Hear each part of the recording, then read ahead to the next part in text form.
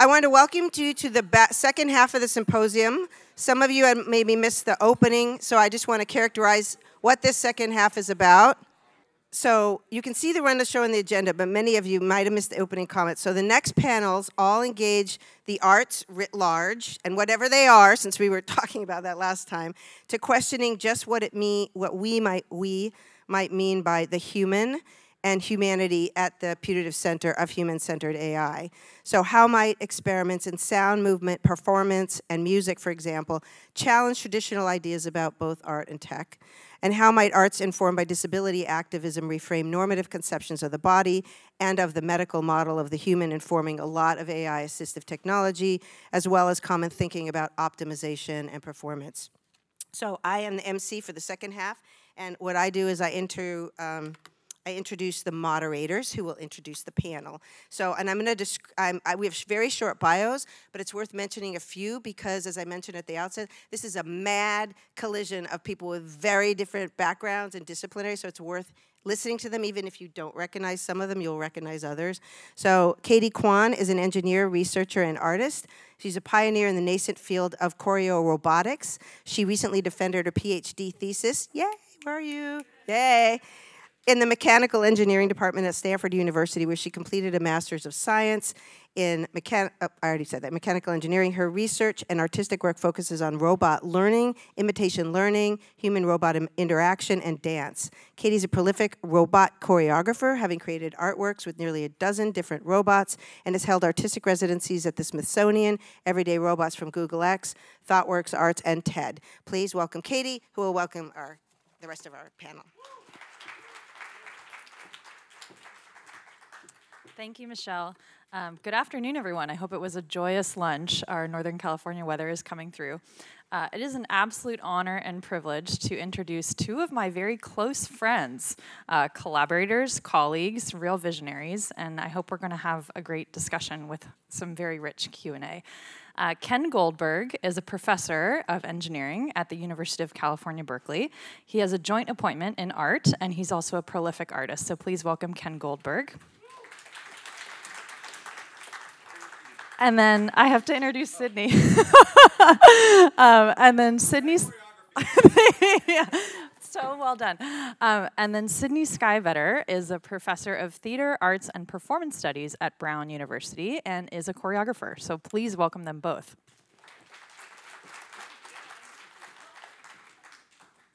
Okay, I'm sure that won't be the last clumsy move I make up here. So it's a pleasure to be here. Thank you for inviting me, and Michelle, James, and Catie for including me in this panel. And I'm really delighted to be here with someone like Sydney and Catie, who are so knowledgeable about dance. Now I am not. Okay, so I am. Let me just get that out of the way. I am not a dancer myself, but I have worked with a number of dancers, and. I wanted to talk a little bit this morning. I loved all the conversations, and I learned a lot. I took it to heart about how AI is impacting the arts, and I wanted to just try a little bit before I give you some examples of my own work to talk about the other side with the arts, how the arts might impact AI. And so this is going to be a little controversial, but here's my thinking: is that we have been hearing a steady drumbeat of negativity that has been coming out.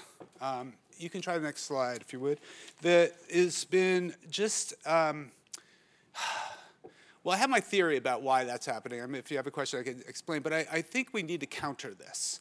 Because artists, for the most part, my friends who are artists and my friends who are really the most creative engineers and scientists, they accept, oh, I can do it myself. Okay. They accept the reality of this big step, which is no doubt this is a big moment and paradigm shift in a sense. But at the same time, they're super excited about it and thinking all about the many positive sides and the things they might be able to do with it. So there's all of this negativity. I think that I don't want to downplay or sound insensitive to it, but it's important. But I also think that artists have a kind of opportunity to counter this kind of this just unbelievably Armageddon view And there's a little glimmers of this. Even the New York Times had something positive buried deeply in one of their sections recently. There's a new book out that's just coming out, Power in Progress, that has some positive perspectives. Cuan came out very recently with a TED talk saying that he really sees an upside of personalized tutoring for students all over the world. This is another article that was in the Information this week about that the visual effects workers, who are kind of nerds to begin with, right? They love the generative AI, and they're playing with it and trying to figure out what they can do with it. So I think that's something that the artist community can share with can do constructively for this field. And here's another example. This is just just from Midjourney, right? These images are incredible. And this is my favorite one. I've actually been coming around to thinking that this could be creative. There's a famous creativity test, many of you know. Think of the many uses for a brick. So I tried it out with 100 creative uses for a guitar pick, which I did search online, and I didn't find any of that on there. But this is what it came up with, and it's kind of good. And I think that I'm going to go out and say that I think that there's a possibility, there's a glimmer of creativity in artificial creativity that we're starting to see. And it's not the same as human creativity. It's not. And it thinks, the operations are very different than human thinking. And I want to really be careful about that analogy because I think it's very dangerous. But it's something different. And I think it's something really interesting and worth us taking stock of and thinking about as creators and thinking what we can do with it, how we might collaborate with it. So my own work has been in robotics, which is relevant to this panel on embodiment and motion. And so robots are kind of where AI meets the mind-body problem. It's where you actually move out into the physical realm.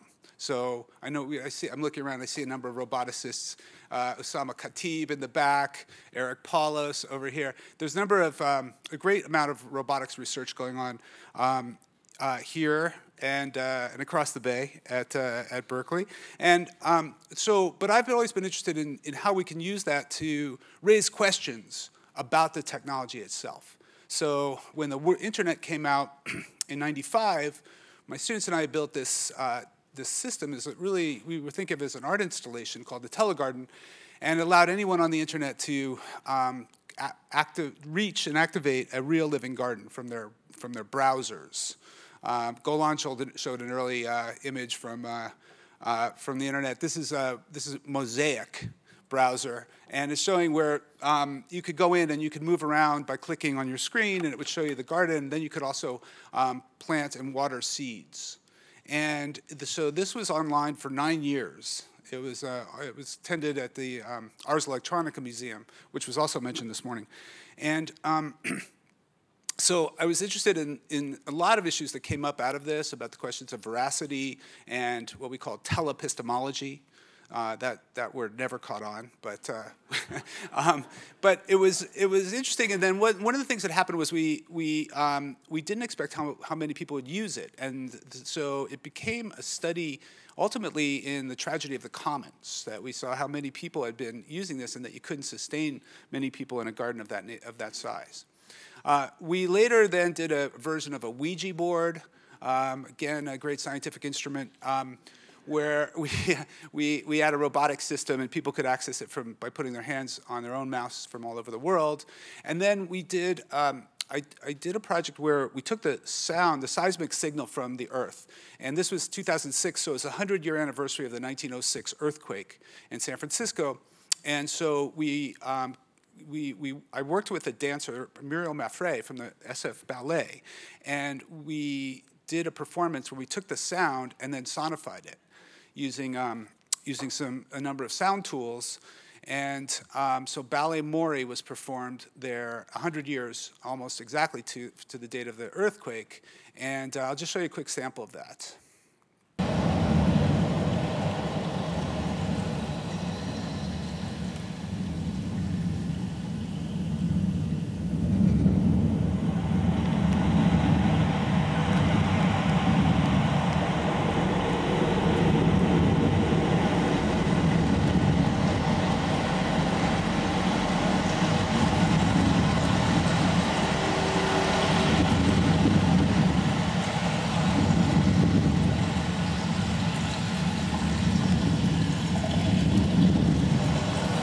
So what's interesting here is that ballet is a very, very rigorous art, and usually there's no room for variation, right? There's not much improv in ballet, but yet this was all improv. She didn't know what the Earth was going to do that evening, and when we went live, she had practiced extensively, but we didn't know how the Earth was going to respond.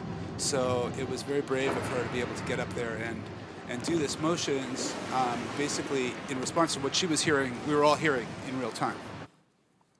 I've also had the great pleasure to work with Catie, and we are working right now on a piece that I'll show you a very quick sample of that's in progress. And the idea here is that we were able to use some of the new motion capture advances to capture her motions in performing dance. Then we transferred that onto a robot arm, and then she responded. She came into the lab, responded to the robot, and then we recorded again her motions, used that new recording to then use that new data to train the robot, and then we iterated. So this is what it looks like, and you'll see the human trajectory on the left and the robot trajectory on the right, and then you'll see her. Maybe turn this up a little bit if you could.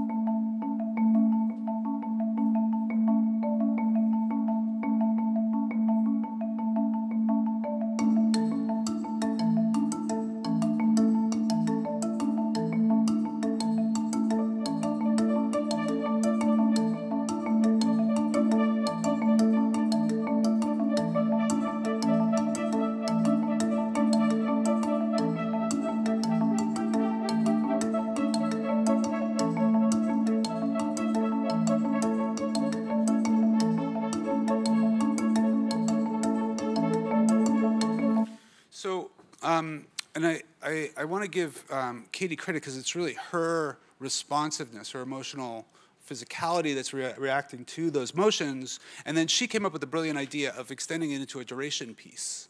So the next phase of this is that we're going to try and do it for 9 hours.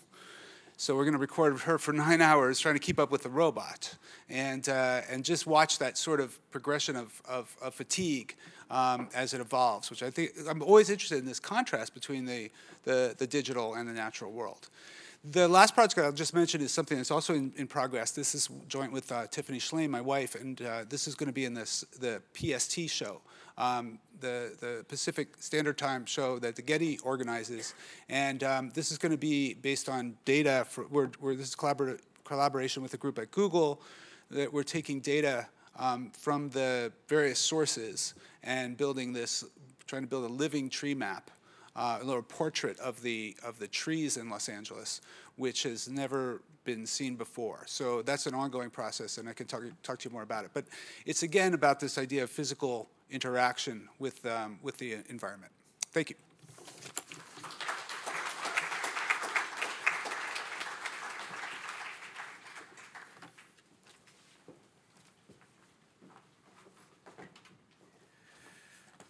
Thank you. Greetings, nerds. For those listening in today, I am a tattooed white man with asymmetrical facial hair and Slavic eye circles. I am wearing a blue collared shirt and blue jeans and rocking garish yellow dad shoes.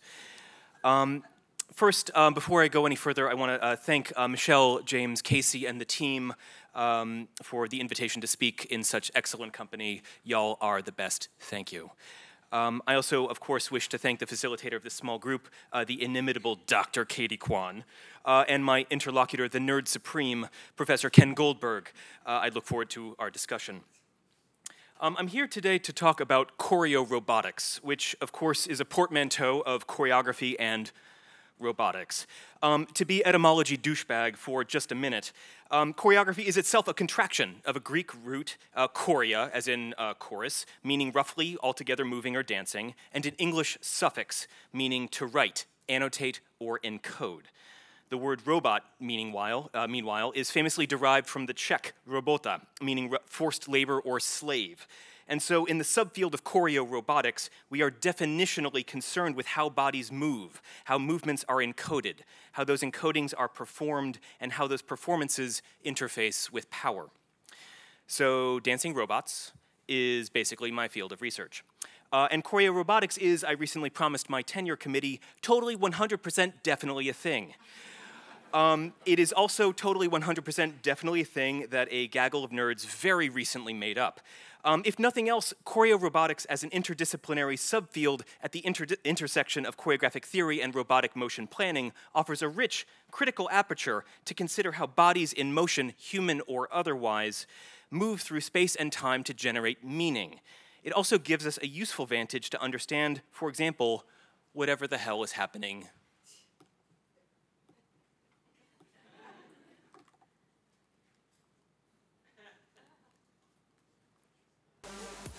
here.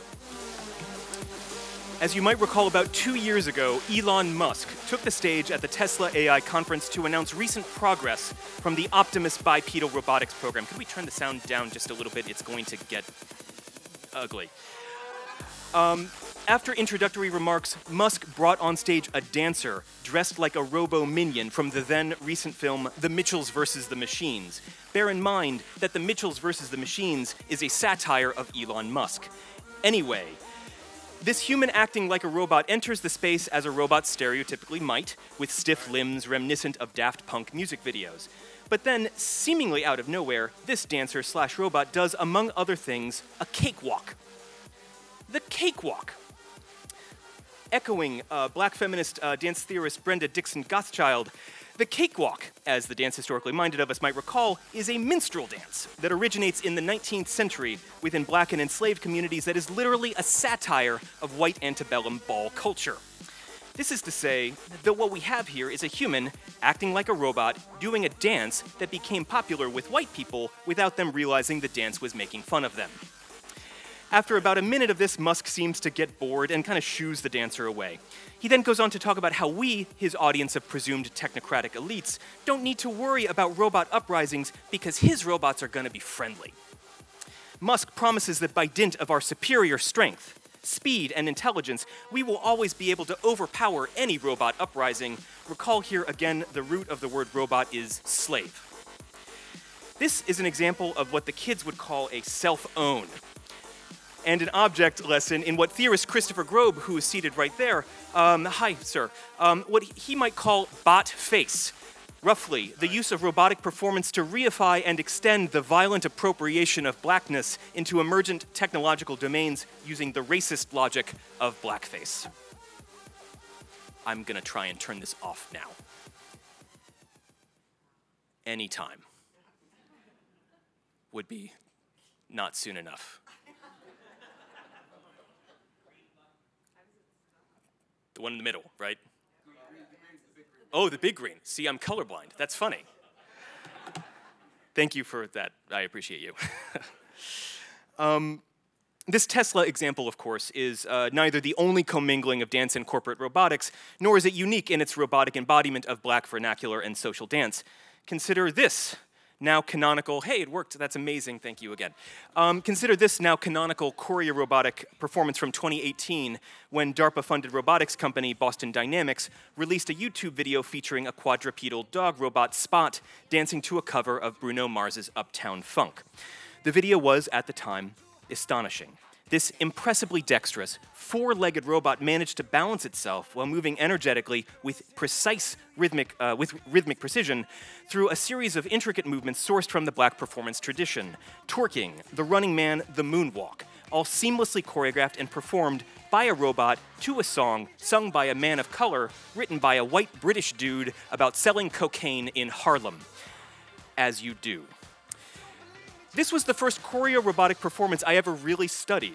After watching it a dozen or so times, I sent an email to info@bostondynamics.com, not really expecting anyone to reply, to the effect of, "Hi, I'm a choreographer, and you're a military-adjacent robotics company. Literally, what the hell are you doing?"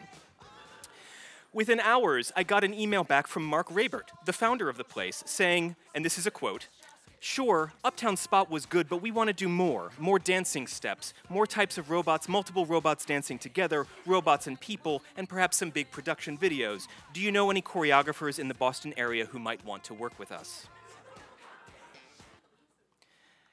Spoiler alert, I did. Today, I'm dean of the curriculum at Brown University. But back in 2018, I was junior, non-tenure track faculty trying to find other nerds interested in weird-ass art technology shit.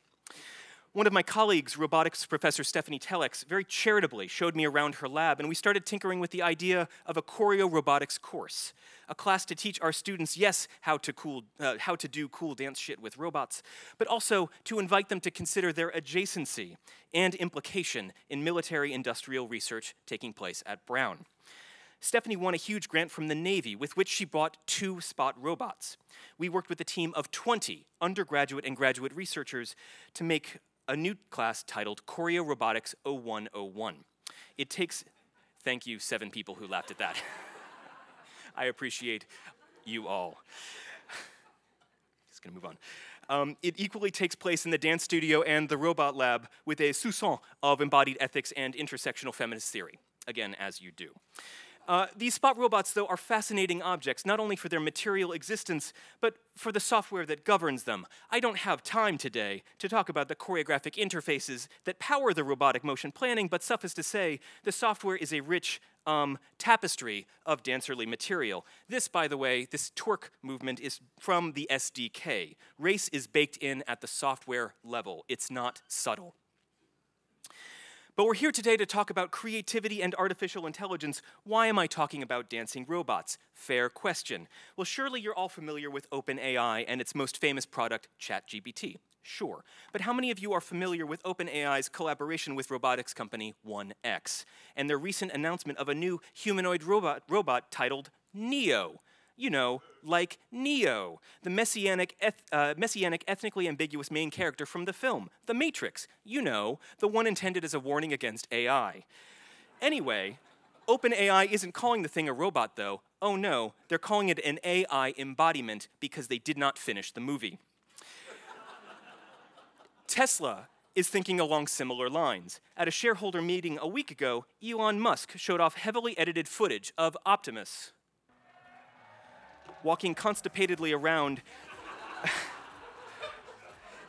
and narrated how its operating system is intended to be a transferable AI, an intelligence that can be moved from robotic body to body, agnostic as to whether that embodiment is in the shape of a bipedal robot or a car or otherwise. Consider then this operational hypothesis, that robotic bodies are increasingly the expressive articulation of artificial intelligences. Consider how these artificial intelligences, through the movement and performance of their robotic enclosures, demonstrate the encoding of racist hierarchies through dance. Consider what it means for Elon Musk, a man with the moral character and aesthetic complexity of a gordita crunch wrap, to talk about the future of labor while wearing an illustration of 2 robot hands forming a heart.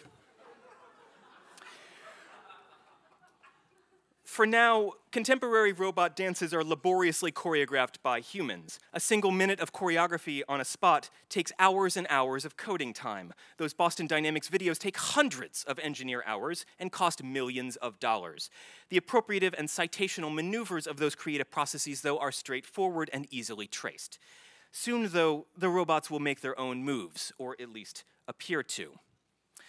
Last month, here at Stanford, CS professor Karen Liu published a paper documenting a method using generative AI to create an avatar capable of improvising physically plausible movements. Affective and rhythmic analysis are built in. It literally creates an avatar grounded in real-world physics that can respond to musical and emotional cues. This system, true to precedent, seems to have been trained on hip-hop. We're doing similar motion planning research. This is, by the way, from her website, the EDGE research paper and website. We're doing similar motion planning research for our robots at Brown. where we're using virtual environments to train robotic systems to perform tasks and, of course, to dance. The next step, and this is months, not years away, is to combine generative choreographic systems with virtualized robotic motion planning that will enable the robots to improvise in real life. This is literally what I'm hoping will be the conclusion of our next Choreo-robotics course. We bring a live audience into a dance theater. The lights come up, revealing a phalanx of spot robots. We turn on the music, and without any preset choreography per se, the robots begin to improvise, to dance of their own accord. At least, that's what it'll look like, probably for a margin of a few seconds or minutes, until the robots fall down, probably into one another, like the most expensive artificially intelligent dominoes in the world, and then catch on fire, but that's okay, we have an extensive fire extinguisher budget. Generative systems, robotic and otherwise, reiterate the patterns of their training data. A robot seemingly making itself dance doesn't absent the resulting performance from complex interrelation with race and history. Additionally, training robots to improvise isn't only useful in performance. In classic dual-use fashion, it also makes robots more agile warfighters. Choreorobotics, then, as a field, balances across representation and violence, aesthetic innovation, and technological advancement. It's work that insists on implication within systems that, frankly, I would sooner dismantle. But I think what it means to be an artist today is to work within the world we occupy, to imagine other, better worlds, and to use coalitional creativity as a means to critique and contest visions of our shared future that are uninterested in the work towards justice. Laurel Lawson and I recently got a Creative Capital Award to further this effort, specifically to use military and military-adjacent technologies, especially robots, especially AIs, in the service of performance, and to create an imaginative plane that resists hegemonic aims. This project is titled the Choreo-Daemonic Platform. Choreo, as in choreography, daemon, as in a background process. The thing will be an experimental gambit, powered by embodied AIs. More functionally, it is the planful articulation of our want for a future of performance to come from within the field rather than as a result of inadvertent design decisions from without. Thank you.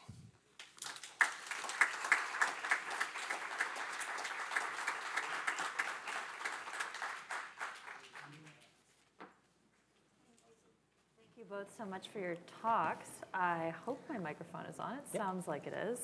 This is such a rich beginning to what seemed like a never-ending list of infinitely conflicting questions. So I really appreciate both of you providing so much beautiful expertise. I wrote down a couple of things that you were both speaking about, and I want to maybe discuss something that feels germane to this discussion about generative AI, which is this sort of reiteration of patterns inside of training data. However, when we talk about the training data that's applied for generating new motions for robots, we're often talking about training data that's been human derivative. So we're looking at videos of human beings, or we're watching human demonstrations or human examples, and we're somehow trying to map and take what is the granular nugget of the motion from some source and remap that onto a robot. Two questions about that process in specific. The first one, at what point can we extend beyond the mastery of our training data, specifically in a somatic or kinesthetic sense? Are we able to and capable of moving beyond, perhaps physically, what we've actually been able to observe, especially with an embodied sense? I think that's number one. And then the second one, what exactly, and Ken's talked about this extensively with the sim to real gap, what exactly is lost in the transference of movement from one body into the next, and how might the structure of a network or a process that facilitates that inhibit or create more shading from this transference of one body to another? Ken? You take the first one. Okay. So this question about, which was about the training data and moving beyond its... Exactly Sure. right. As a dancer, you train for 20 years, but when you've mastered a triple pirouette, you don't stop, you keep going. Sure. Yeah, no, I think about here the training data as a form of kind of an extension of the oral tradition of dance performance. And like you're saying, we train for years, decades in the service of a particular technique or particular movements within a technique so as to sort of never stop expanding our performative regimen. But I guess I'm really interested in when the training data looks most like itself, or like when a robot performing looks most like a robot as opposed to a kind of skeuomorphic extension of the human who choreographed it. So for example, there's a lot of, I'm thinking here of the Boston Dynamics Atlas robots, which are bipedal and vaguely, humanoid. And we've seen a lot of footage of these dancing like a person would. But I wonder what it means then for these robots to extend beyond either their choreography or training data to dance as a robot would. And I'm not actually sure how a robot would dance of its own accord. And there's, of course, questions of agency sort of baked into that. But you can start to see within certain choreorobotic performances movements that cannot necessarily be traced back to a human origin or to something that looks like a human would do. And so that's something that I find really interesting, or like I'm starting to chase robots that seem to be dancing like themselves. And perhaps there's no difference from a robot that seems to dance like itself and a robot actually doing it. No, I really like this line of thinking because it comes back to what we were talking about earlier about the idea of that maybe there's some kind of new art form that can emerge here that, in the analogy with photography, that rather than being the end of painting, actually really, as Blaise pointed out, Walter Benjamin talked about this idea that it really created the basis for an entirely new art forms, which were conceptual art. And so what will that be in this case? And I think in the case of motion, it's really interesting because you're saying if we can build in some element of improv, we can sort of see what it does of its own. But all machines do have this kind of natural resonances, so it'd be very interesting to see. We were talking a little bit last night about this idea that it seems to me that a lot of the dances look really awkward, that they look, kind of like the white man dancing. They're just very, they're approximate, and they don't seem to really groove in a natural way. So it'd be interesting to see, and I think your point about the sim to real, Catie, is that, that something is always lost. And there's actually very good choreography and simulation in all of animation, right? We know that can be done in very interesting ways and actually create animals that move like animals, right? That actually you can do a lot. But bringing that into the realm of a robot, there's a lot of limitations. And that's something that I think all roboticists feel because people have grown up with science fiction. They see all these things moving around, and then they expect that that's what they're going to get. And the real robots rarely can live up to that. So how do we handle that gap, that sim-to-real gap, and think about what robots can do? And then maybe that's going to be a new form of dance, a new form of expression. And that really intrigues me. I think it's something that maybe we can all think about. It comes back to this point about how can the arts impact AI, but thinking about what could AI actually spur as it limits us, but it can also now expand in new directions. Ken, you said something earlier about AI meets the mind-body problem.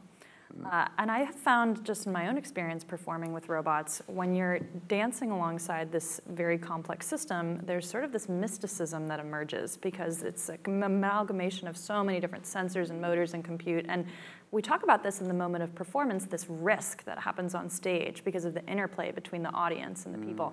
And I would argue that that could extend slightly to this interplay between the human and the robot. And so this kind of general mysticism and complexity that comes about when you have a very complex system like a robot interacting with a human, I think we're sort of observing something similar, at least when some of the panelists earlier were talking about, is this creative? Who's the author of some of the things that are coming out of Midjourney and some of these other generative models? So maybe you could speak to the mysticism of the body and the mysticism of the body relative to other bodies that seem to emerge in ways that may be similar or dissimilar than our own. Go with the mysticism. I love that question.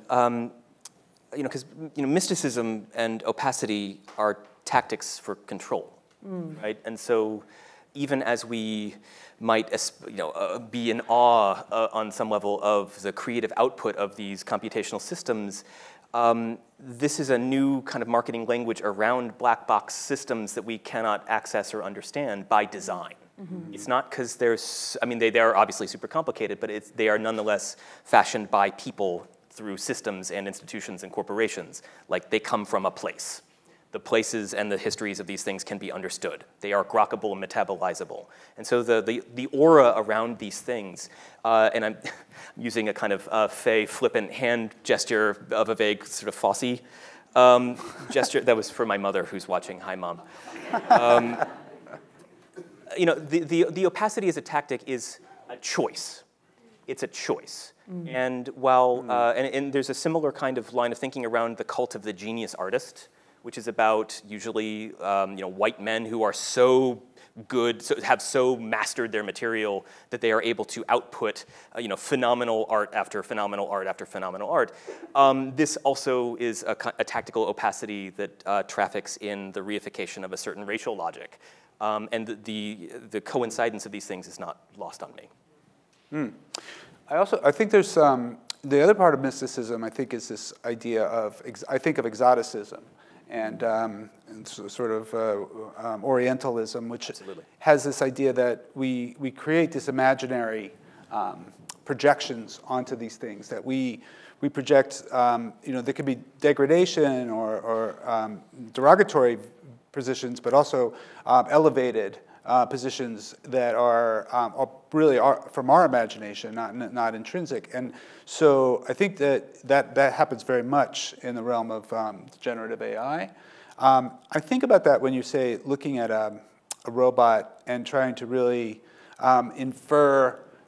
See, you're in a unique position, I think, Catie, because you really have worked with these things and think about it from a very deep level of how do I respond to this motion, and how do as you would say, someone comes from a different culture and they come into the dance floor, and you see someone dancing in a completely different way, and there maybe some people would reject that and just say that person shouldn't be here, but I think you would react of what are they doing and how can I, what can I learn from this? And that's kind of what I'm trying to sort of argue here in general, that there's so much opportunity at the same time, along with the risk.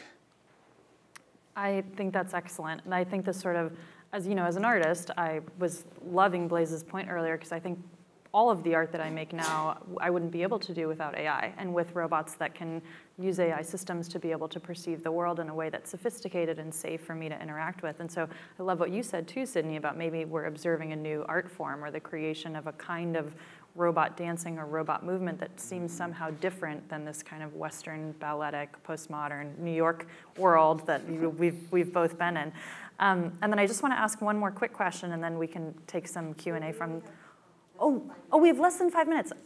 Who has? Oh, there's a sign. Really? Okay. Yes, thank you. Somehow myopic. That was my narrow tunnel to Stephen. Okay, so let's take some questions from the audience. Does anybody have a question? Stunned silence. Yeah. Or a dance move. We have one in the back. Yes, please. Let's take one in the back.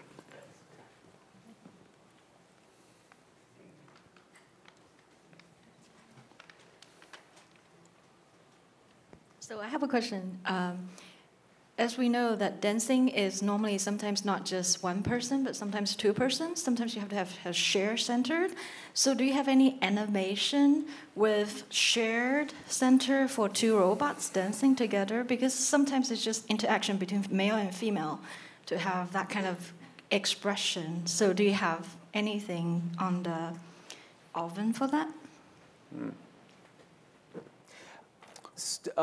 Thank you for your question. Yes, these robots in virtual spaces especially can be mapped to have a shared or distributed center of weight. I'll say that my terminal degree, which for some reason is no longer offered anymore, is in contact improvisation and postmodern compositional techniques. NYU was like, yeah, we're going to yeet that. But all to say that my particular dancerly expertise is, in fact, in the weight distribution, the improvised weight distribution across bodies.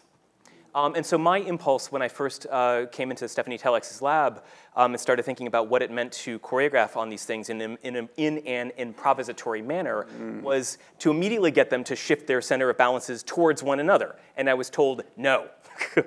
And then I was like, well, can we stack them on top of each other? And I was told, no. And so, this is something that we are working towards. There are ways that these robots are, in their increasing dexterity and capacity to improvise, are able to dynamically shift their weight in choreographically sophisticated manners. It is also, however, extremely dangerous most of the time, and a lot of the safety protocols that have been designed to make sure that you don't get fingers amputated or whatever are then put into some kind of flux when a robot's center of balance is intentionally destabilized. We're working on it. Right. I mean, I think that, like, we were talking last night, because a pilobolus or something like where you see those kind of those motions, and they're so complex, and you just feel all the nuances. And if you can pull that off with robots, that's going to be fantastic, Sydney. I would love to see that. One more question. We've got another person in the back. Yeah.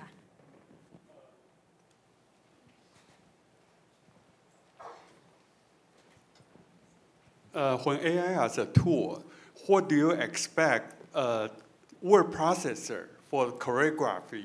That how can you design the move, even know the human body weight distribution, and then make a more expressive limit? Catie, you want to take that? Oh, I don't think I should take the question. Yeah. I think the transformers will be able to be applied to motion data as well. And the challenge right now is how do we actually capture motion that's slightly more expressive than XYZ joint positions over time and be able to interpolate between two people, especially that are conversing. But I think there's a very, like Sydney showed the example from Karen Liu, Edge, there's already a lot of research that's happening in this domain. And I think refining the transformers and being able to apply them to motion data, whether it's human, robot, robot, is very weeks, months, people already thinking about it. But say other things. No, I think you're absolutely right, because the transformer model, which is at the root of this new wave, is about sequential phenomena. So the sequence of words, right? So the sequence of motions seems very natural and very fitting to that. And I think the question is data. So will we be able to collect enough data? But maybe by again looking at old videos and extracting three-dimensional motion from that, we can. So it's a really interesting idea. One more question on the hallway, or in the aisle. Yeah. Oh. Hi, thank you so much. I guess Congrats on your project. Me? Oh, no, go ahead. Go ahead. Sorry. I guess I'm curious. I think a lot of these robots are genderless and raceless, and / when they are gendered, they're kind of female. What do you think is going to happen as like positives and negatives as we start to see these like humanoid robots have faces and kind of actually like start to look like people, and then maybe do cultural things that are different than what they look like? Well, that's my favorite topic, which is uncanny valley. So if you know, I mean, everybody knows what uncanny valley is? Yes? Oh, it's this idea that as robots become more human-like, more familiar, they actually can have a negative result, and we get creeped out by them. And it's actually, the creeping part is actually comes from Sigmund Freud's concept of unheimlich, or uncanniness, which is really interesting. If you want to dig into that, there's entire libraries written about Freud's uncanny. So how that plays into robots and their design and their motions and their voices and their, there's an uncanny sense that everyone in here has felt when you tried ChatGPT for the first time. There's an uncanny moment when it's doing something that's what I call too close for comfort. And so that's a big issue that we're going to have to figure out as we continue to design these things. My 15-second response would be that there's a conception that gender is about genitals and that race is about color. And I would suggest that using an aperture like performance studies or the humanities maybe more broadly, there's ways that we can understand the interpolations of questions of gender and its representation, questions of race and its representation through robotic bodies that are, again, tactically understood to be genderless and unraced. They are in fact neither. Nice. Okay. Thank you both so much.